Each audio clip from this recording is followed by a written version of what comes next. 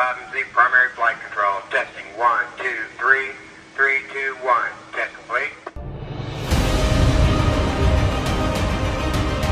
The final round of the UIM ABP Aquabike World Championship is set to be a thriller as Indonesia hosts the Grand Prix of Lake Toba with 3 endurance races in 3 unique locations on November 22nd to November 24th, followed by circuit racing from November 25 to November 26th.